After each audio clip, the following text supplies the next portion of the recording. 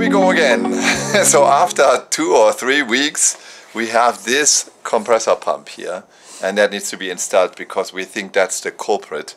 And how to install it now, we're going to show you after the intro. Hear the birds and see the sun. Side by side our fears are done. Oh, the good times just begun.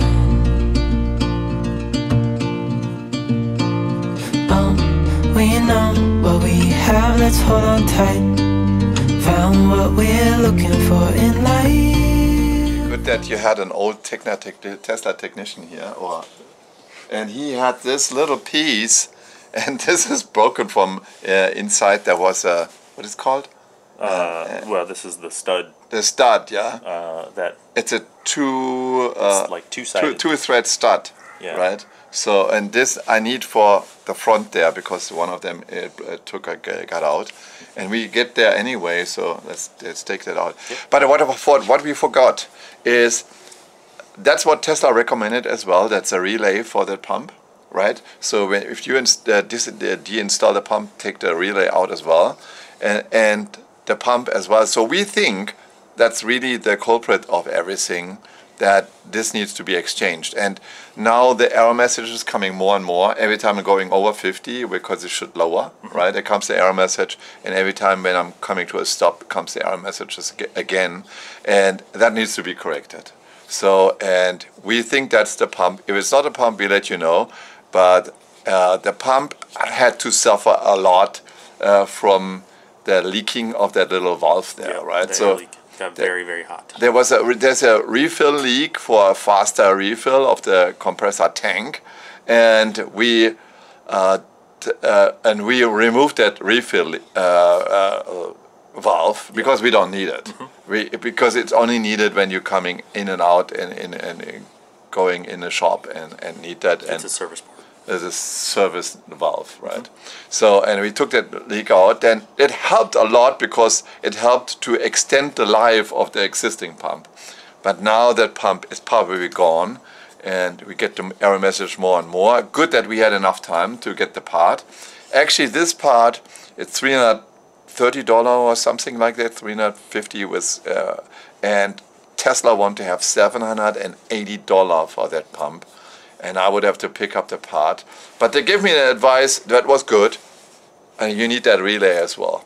And we tried to think where that relay gets, and we're gonna start. All right, let's go. So here comes the first piece. This one, this stud, that is what we're talking about. Yeah. So that will be replaced while we are working on this. If we can get it out. Yeah, if we can get it out. Same procedure as every time. Get all the stuff out, put it here on the ground, and then I don't think that I have to repeat it. So while we are there, we are exchanging this guy. That's the air filter here. It's really pretty simple. Comes in here. That's actually from the older models, the air filter. This way is better? Probably yes.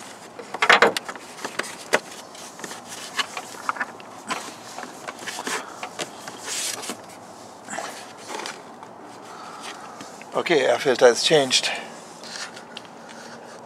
So first this piece here, the extension of the tray, the trunk tray.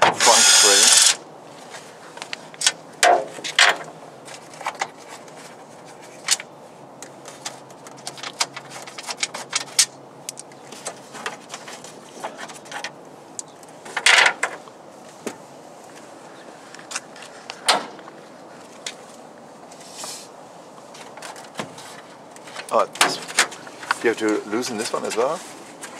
These guys?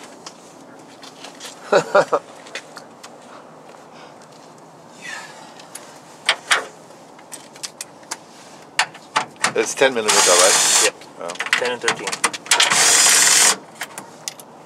Okay, now we got it.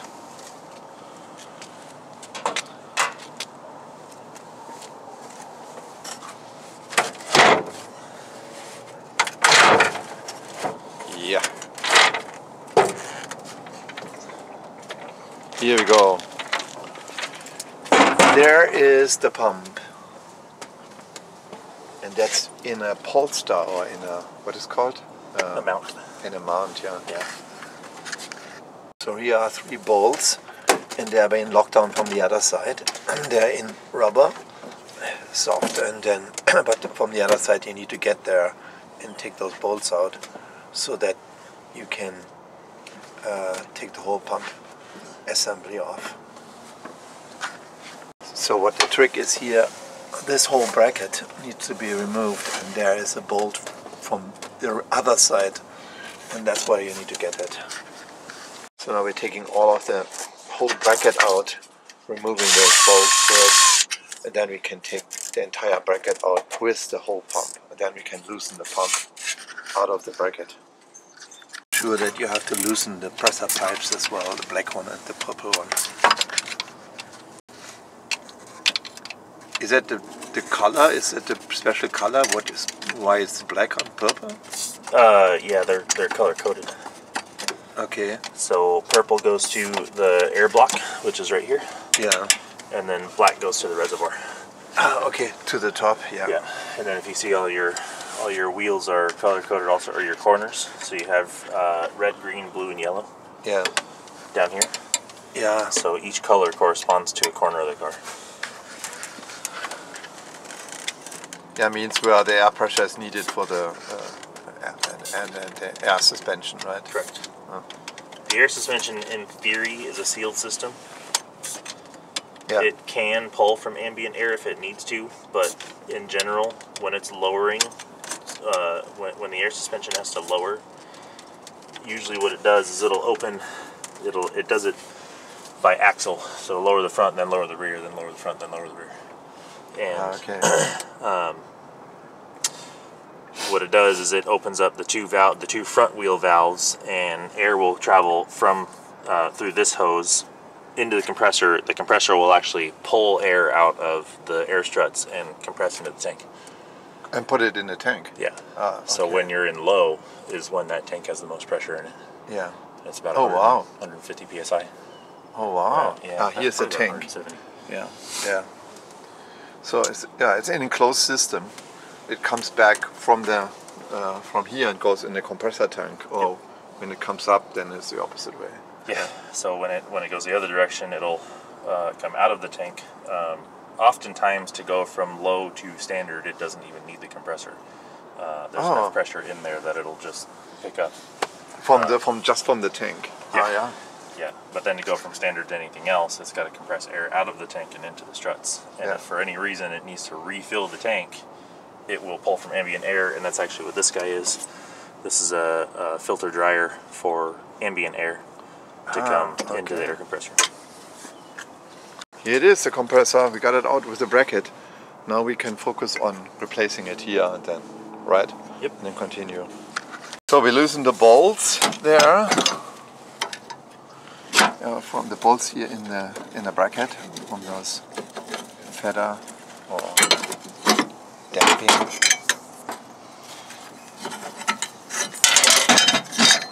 Yeah.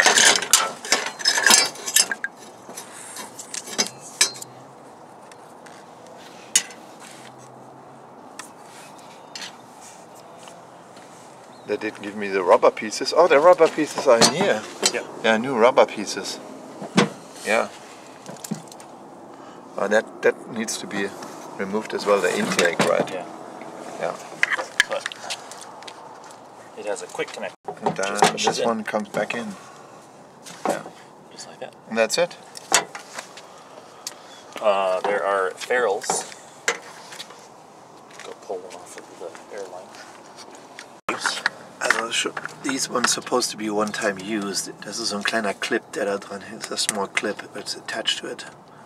So, but you can loosen it with a screwdriver, and then you can possibly reuse it. You can use it again if you don't break it. Yeah. Just like that. Good. Excellent.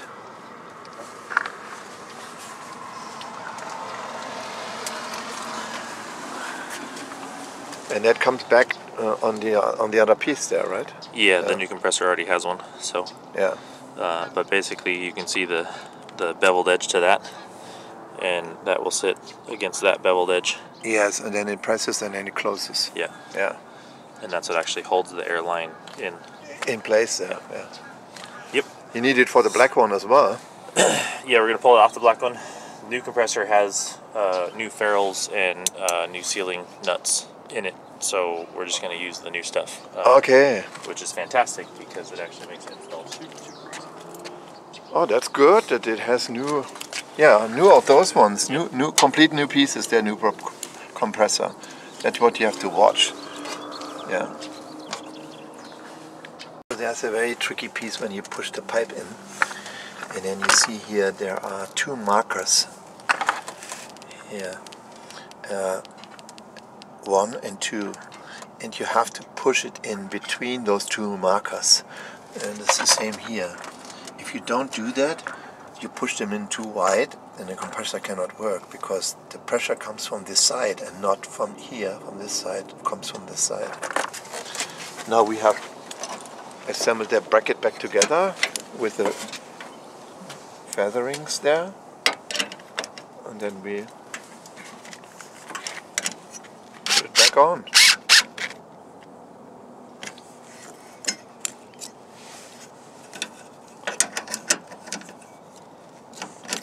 It's funny that they have one of the bolts is on the other side, right? Yep. They have all bolts from the top and just one of them from the other side, just to make it complicated, right? I would change that. So put the bolt from the other side. you would think. I'm not really. I mean, I'm sure there's some engineering reason behind it. Yeah. But certainly not one that makes a whole lot of sense. So that is the one from the other side, right? Yeah. Was it that one? No, this one. No, this one. This is from the other side. Yeah. Looks good. Yeah. Connector looks good. This guy. What is that for? That's what holds the connector to the side of it inside the car. Ah, yeah.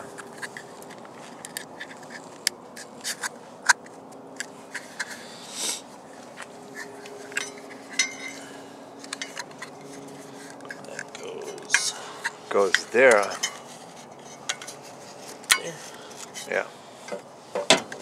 And this one goes right here. And that one broke, so we're going to have to throw a zip tie on it. We can glue it on. Now put it all back together and put the pump back in with the brackets in there and everything. Oh, and here goes the relay, 2 boxes there, and then on the lower left side here, there's the new relay goes in. And we tested that also here with the ohm measurement.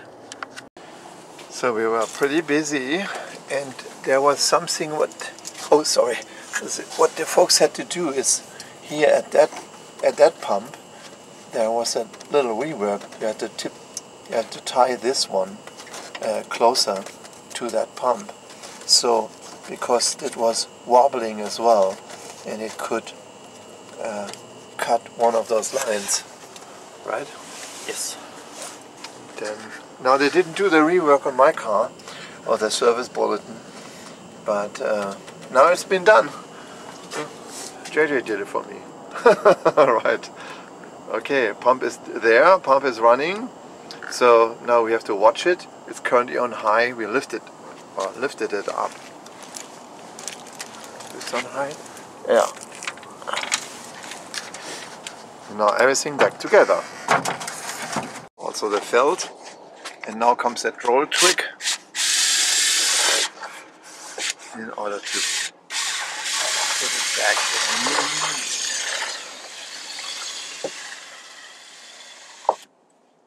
in. Press it back. Oops. Yeah.